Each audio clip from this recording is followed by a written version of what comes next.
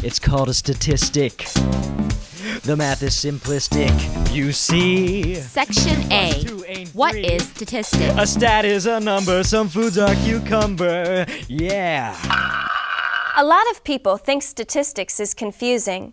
They see the formulas and get intimidated. Well, when it comes down to it, statistics is a language test. The math is very simple. You just need to understand the language. To make this easier, we've tried to show the relationship between some of the terms for you on the statistical family tree, which is printed on the insert card that comes with this video. Use it, and ye shall conquer many lands, and also your statistics test. There are a couple ways for us to look at the word statistics. First, let's think of statistics in the big picture. Okay, so say you've got a bunch of numbers, or what we call numerical data. Statistics is the science of taking out a portion of that numerical data, studying it, and figuring out what that portion of numerical data tells us about the data as a whole. This leads us to our second way of looking at statistics, or shall we say, the little picture.